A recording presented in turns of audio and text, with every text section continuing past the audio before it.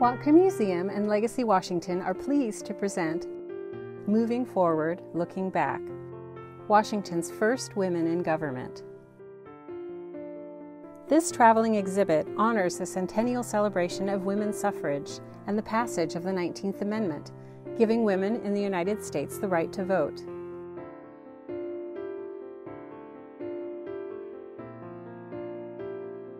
The exhibit follows the lives of 14 pathfinders who soared to some of the most coveted offices in Washington state politics, never before held by women. Moving Forward, Looking Back is on display through May 17th at Old City Hall.